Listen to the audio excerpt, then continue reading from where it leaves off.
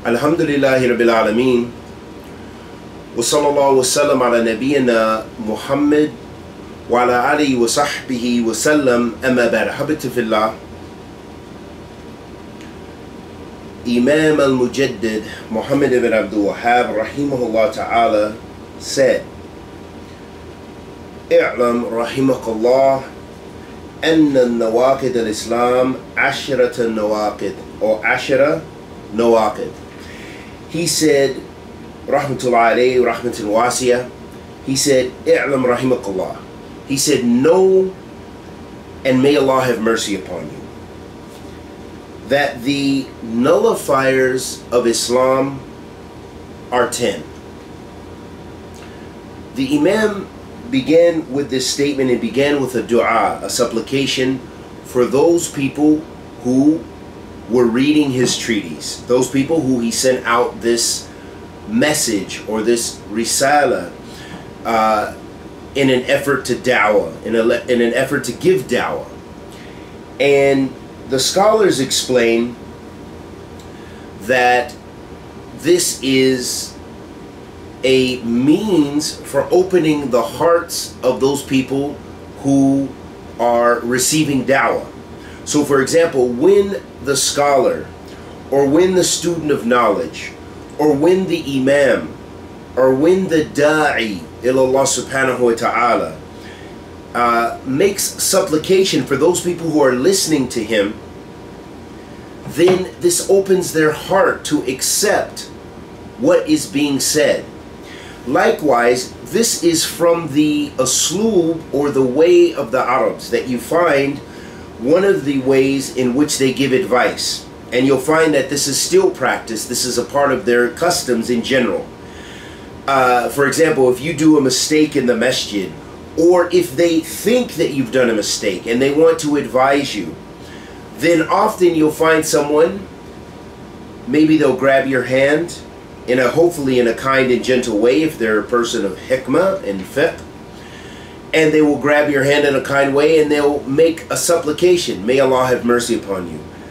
Or they will say, may Allah subhanahu wa ta'ala, bless you, barakallah feek, for whatever you did, or you led the salat or something, but you made a mistake here, or I'd like to advise you here, or something like this. This is a way, this muqaddama, this introduction is a way to open the breast, to open the heart to accept the advice. And likewise, Imam Muhammad ibn Abdul Wahhab, he began his treatise, as with many of his treatises. Look at Usul Thalatha. He says, "I'lam rahimakallah annahu yajibu alayna ta'allam arba'a masail." He says, "I'lam, know, and may Allah have mercy upon you." It is an obligation for us to know 4 things. Again, he began his treatise with this dua, and we'd like to begin with saying, may Allah subhanahu wa ta'ala have mercy upon you and the Muslims in general, and may Allah bless us all with benefit from this treatise. Ameen ya Rabbil Alameen. Then he said, "Anna nawaqid al-Islam ashra nawaqid." He said that the nullifiers of faith are 10. And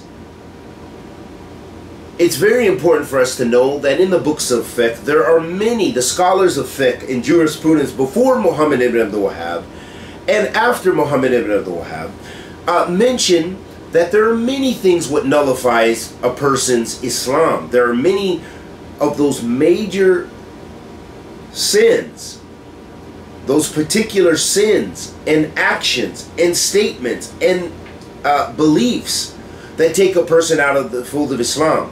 However, Muhammad ibn Abdul Wahhab mentioned 10 because those were the 10 most famous or most widespread in his time. And also the scholars mention that they were not only just widespread and well known, but that they were also, or that he considered them, the most important nullifiers of faith that people commonly fell into.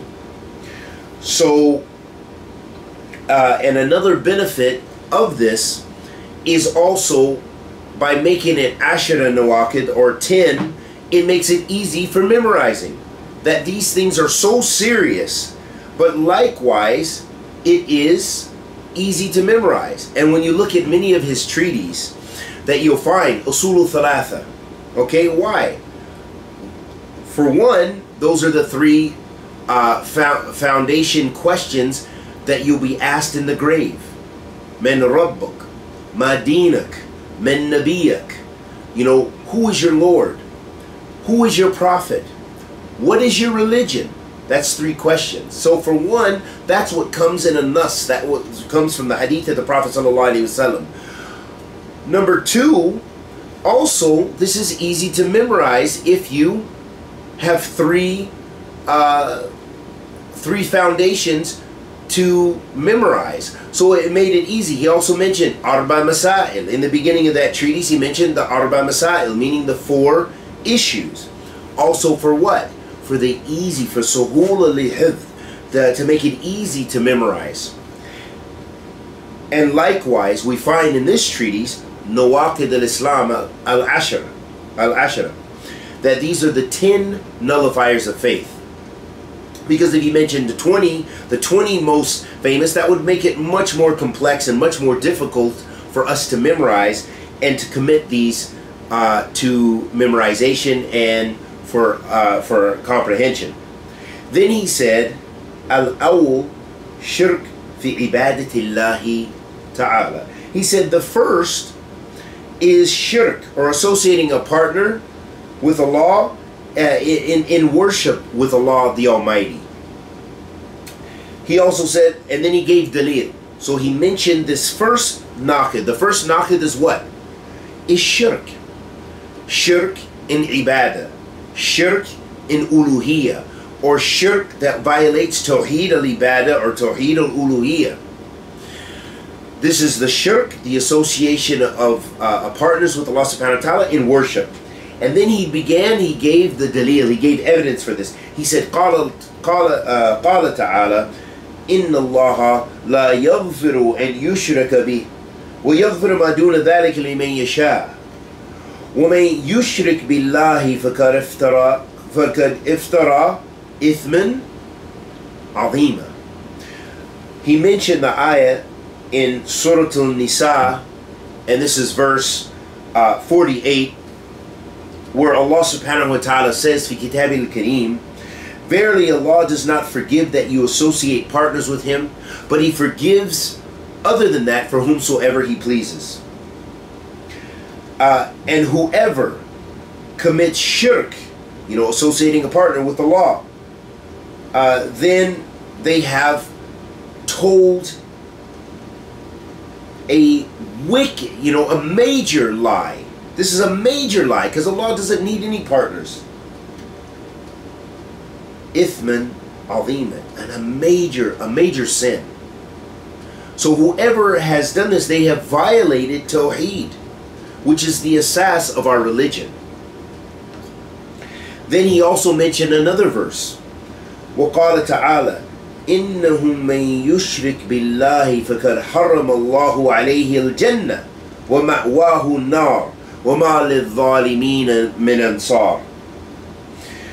He mentioned also another verse of Allah subhanahu wa ta'ala, where Allah tabarak wa ta'ala says fi Kitabil Kareem in Surah Al-Ma'idah, verse 72, where Allah subhanahu wa ta'ala says, verily whoever commits shirk with Allah, then Allah has made it prohibited for them paradise, and their abode is the fire, and for the zalimeen there is no helpers, for those who commit this shirk.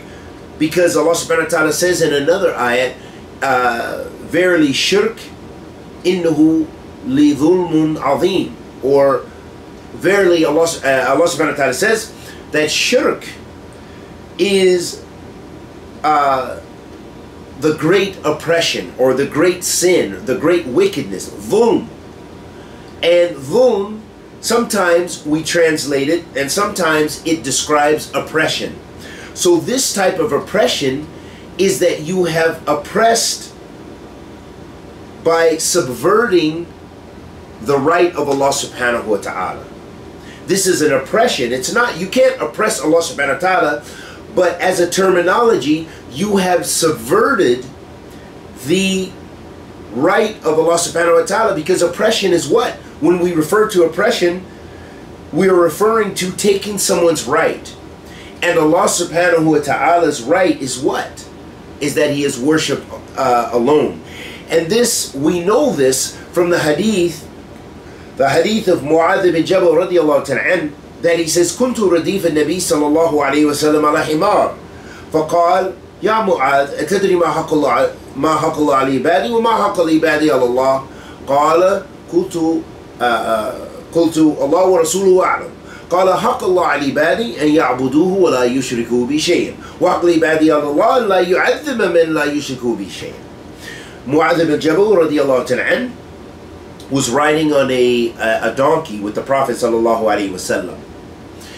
And the Prophet ﷺ said, Ya Mu'adh, do you know the right of Allah upon His servant and the right of the servant upon Allah? And he said, Allah and His Messenger know best. He said, the right of Allah upon His servant is that he worships Him and Him alone. So that's how we know the haqq of Allah subhanahu wa ta'ala. Is that the haqq of Allah, the right of Allah upon us as servants of Allah subhanahu wa ta'ala, the right of Allah over all of His creation is that we worship Him and Him alone. And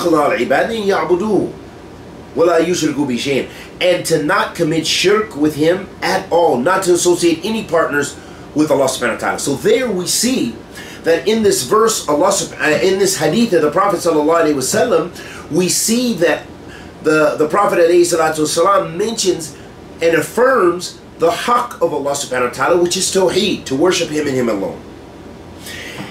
And that this is the right of Allah subhanahu wa ta'ala. And what's negated in this very verse is shirk, is that you associate partners with Him. So the right of Allah is that you worship Him and Him alone. That's Allah's right. And part of that right is that it negates shirk.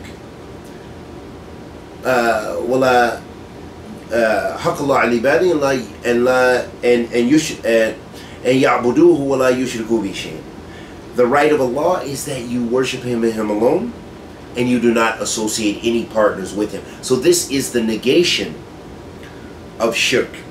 Ithbat to tawheed with negation of shirk. It is the affirmation of tawheed, and it is the negation of shirk, of associating a partner with Allah subhanahu wa ta'ala. And that's Allah subhanahu wa ta'ala's right.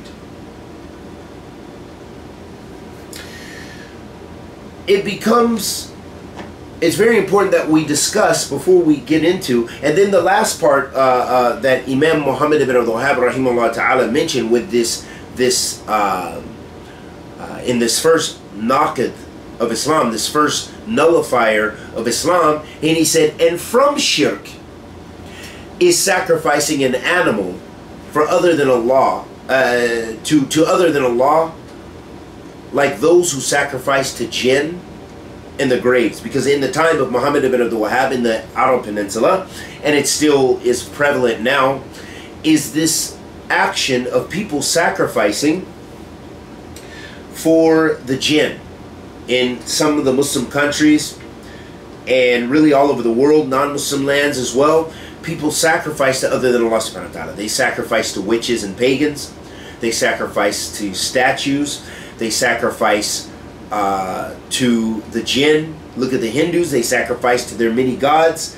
In some temples, I recall watching a documentary many years ago where they weren't sacrificing, but this is a type of sacrifice. They gave an offering to the rats, because in this particular temple, maybe their main god was a rat. I don't know exactly what their concept was, but they lived in harmony with the rats. It was absolutely disgusting, in which a man would come in there and they would feed the rats, in like hundreds, perhaps thousands, because the way rats breed, I'm sure it was thousands. They just flooded the room and covered the man, and he was feeding them.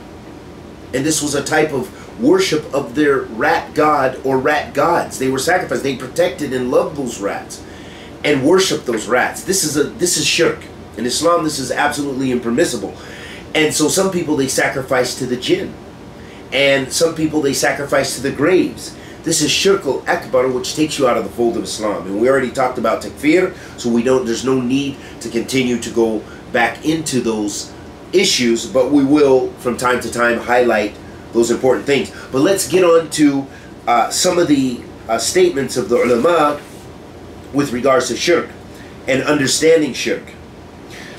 Shirk, as a Sharia term, Shaykh al-Islam ibn Taymiyyah mentioned, قال شيخ الإسلام أصل الشرك أن تعدل بالله تعالى مخلوقاته في بعد ما يستحقه وحده. He mentioned that shirk, and I believe this is Shaykh al-Islam ibn Taymiyyah, or he's referring to Shaykh al-Islam Muhammad ibn Abdul Wahhab, but I think more than like in Istiqamah is Shaykh al-Islam. It's a statement of Shaykh al-Islam ibn Taymiyyah. So he says that the asl, the root or the foundation of shirk, is that to make it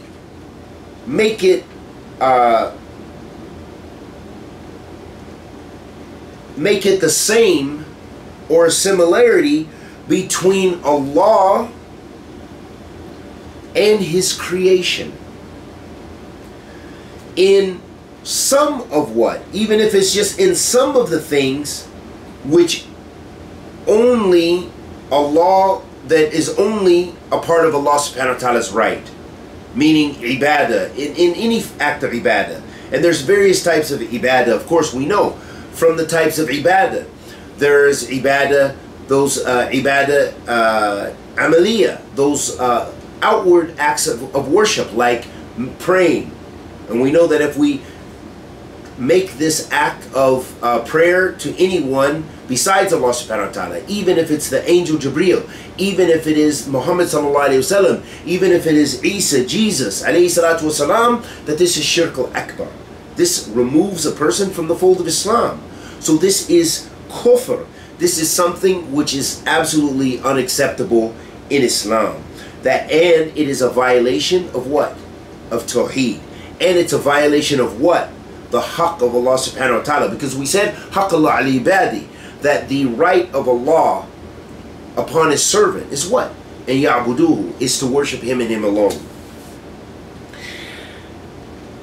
وقد عرفه شيخ محمد بن عبد الوهاب رحمه الله تعالى بقوله هو أن يدعو مع الله غيره أو يقصده بغير ذلك من عنوان العبادة التي أمر الله بها. He said, Shaykh al-Islam Muhammad ibn Abdul Wahhab rahimahullah ta'ala, who is the author of this treatise, Nawaaqidh al-Islam, he said, he defined shirk in one of his treatises. He said, and it is to supplicate to other, with Allah, other than Him, or to intend any act of worship to other than Allah subhanahu wa ta'ala that Allah has commanded with. Meaning any act of worship that Allah has commanded to associate a partner with Allah or worship other than Allah is shirk. So there's 2 points there. And then in an authentic hadith, the Prophet ﷺ said that, and this is a hadith al-Qudsi, that Allah subhanahu wa ta'ala said that whoever ashrak ma'i ghayri, whoever associates a partner with me or other than me. So letting us know that shirk, it could be that you worship someone else or something else besides Allah subhanahu wa ta'ala, or you worship someone else or something else with Allah subhanahu wa ta'ala. So it could be that you are sharing, and this is where it comes sharika. Sharika in Arabic, it means to associate, or for example, you could say, I have a sharika in a sharikat, means I have a partner in business. So that means you have an associate in business. This is where that term comes from. So having a sharik in ibadah, to associate that with Allah subhanahu wa ta'ala, this is absolutely batil. Allah has no la sharika lahu. La ilaha illa ant subhanaka inni kuntu min adh-dhalimin. La ilaha illallah wahdahu la sharika lah. There is no God worthy of worship except Allah, and He has no partners. He has no partners. No one, no sharik. He has no partners. So, letting us know that a part of shirk, or part of the definition of shirk, is to worship with Allah subhanahu wa ta'ala someone, or to worship someone besides Allah, or something besides Allah, no matter what it is. And this has to do with ibadah. And as the Prophet ﷺ said in authentic hadith, ad-du'a huwa ibadah, and this is in Sunan Tirmidhi. Ad-du'a huwa ibadah. Supplication is worship. And this is where we have a difference between Ahl Tawheed and Ahl Sunnah and the definition of ibadah, because the Prophet ﷺ, we take this authentic hadith and we say that dua, yes, when you supplicate to someone else, this is an act of ibadah. But some of the extreme Sufis, they say no. They totally define ibadah as something else. So this is why they don't believe they're making shirk. They believe, in fact, they're coming closer to Allah, and that they're giving a status to their dead sheikhs and their dead and the salihin. That's why they go to their graves and they say, they pray to Abdul Qadir al-Jilani, they pray to someone, but they say no, this is not ibadah. They don't even define it as ibadah. But we define it as ibadah because the Prophet ﷺ said it was ibadah. He said, ad-du'a huwa ibadah.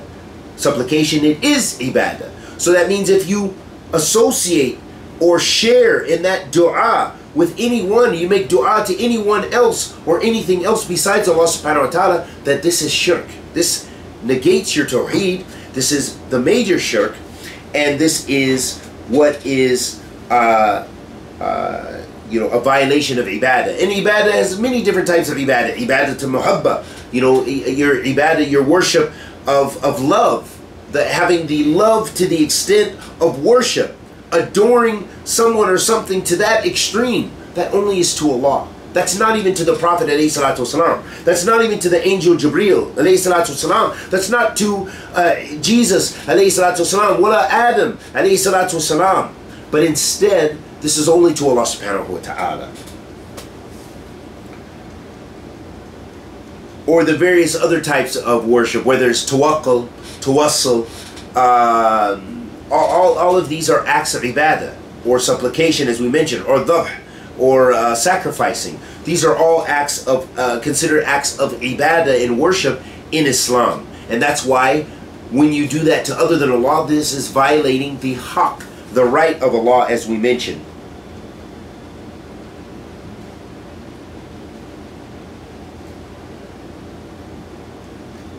ويمكن أن يعرف بأنه مساواة غير الله بالله فيما هو من خصائص Allah. So also you could also define this, define shirk as that which is making the same, basically ibadah, to other than Allah, as we mentioned, to what is restricted only to Allah. And that's ibadah. Ibadah only goes to Allah subhanahu wa ta'ala. So since this is only to Allah, and now you have violated Allah subhanahu wa ta'ala's right. قال إمام السعدي رحمه الله تعالى حقيقة الشرك بالله أن يعبد المخلوق كما يعبد الله أو يعظم كما يعظم الله أو يصرف له نوع من خصائص الربوبية أو ألوهية. He said, Imam al-Sa'di rahimahullah ta'ala, he said the reality of shirk with Allah, or associating a partner with Allah subhanahu wa ta'ala, is to worship the creation similar to the way you worship Allah subhanahu wa ta'ala, or to make ta'zim, to exalt similar to the way that you exalt to Allah. You may praise someone, but you cannot praise someone and exalt them to the extent that you are exalting them to the level of ibadah, because that's to Allah subhanahu wa ta'ala. That's a violation of His right. or to يصرف له نوع من خصائص الله من خصائص الربوبية والألوهية, or to direct a type of something which is specifically related to rububiyyah, or the lordship of Allah, or the ibadah or worship of Allah subhanahu wa ta'ala. Meaning that to turn your worship, direct your worship, which is only to Allah subhanahu wa ta'ala, to other than Allah subhanahu wa ta'ala, in any form whatsoever, is that this means this is shirk. This is a violation of Tawheed. And the evidence for this from the book of Allah subhanahu wa ta'ala is Tallahi in kunna lafi dalalin mubin idh nasawwikum bi rabbil alameen.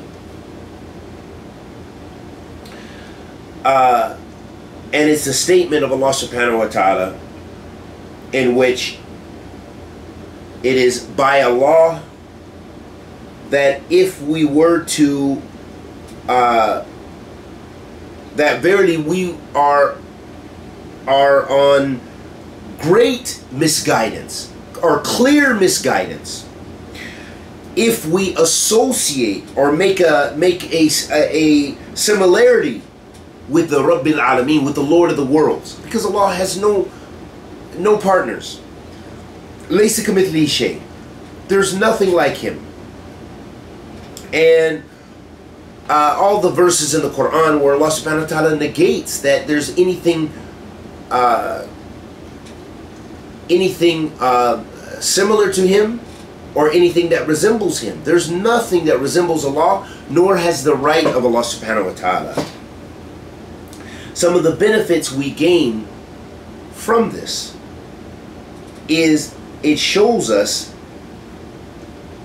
and that Shaykh Muhammad ibn Abdul Wahhab rahimahullah ta'ala emphasizes in like Usul al-Thalatha and throughout this book, but especially in books like Usul al-Thalatha and all of his texts, that the a'zam, he even says this in Usul al-Thalatha, he says a'zam ma amara Allahu bihi tawheed wa a'zam ma naha anhu ash-shirk, that the greatest thing that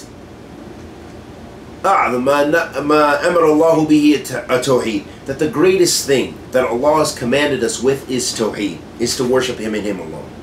وَأَعْظَمْ مَا نَاهَا عَنْهُ وَالشِّرْكِ, and the greatest thing that He prohibited is shirk, or meaning the most severe thing that He has prohibited, the most severest prohibition is shirk, is associating a partner with Allah subhanahu wa ta'ala. وقال ابن عثيمين معلقا على ذلك, Imam ibn Uthaymin said about this statement, فذلك لأن أعظم حقوق هو حق الله فإذا فرط فيه الإنسان فقد فرط في أعظم حقوقه وهو توحيد الله. Imam ibn Uthaymin rahimahullah ta'ala said, and the reason for this is that the greatest right is the right of Allah, the Almighty. And if someone goes beyond those bounds and goes beyond the bounds with regards to this greatest right, or the greatest right from amongst the rights, which is Tawheed, which is the right of Allah subhanahu wa ta'ala, that when someone violates that, they have violated the Tawheed, the greatest right of Allah subhanahu wa ta'ala. And we ask Allah the Almighty to accept our good and forgive our evil. In the next lesson, we'll continue on in explaining this, the importance and some of the types of shirk in violating the haqq of Allah subhanahu wa ta'ala. And we ask Allah the Almighty to accept our good and forgive our evil. Anything I said that was correct is from Allah Azza wa Jal. Anything I said that was incorrect is from myself and the shaitan. Wa sallallahu wa sallam ala nabiyyina Muhammad wa ala alihi wa sahbihi wa sallam.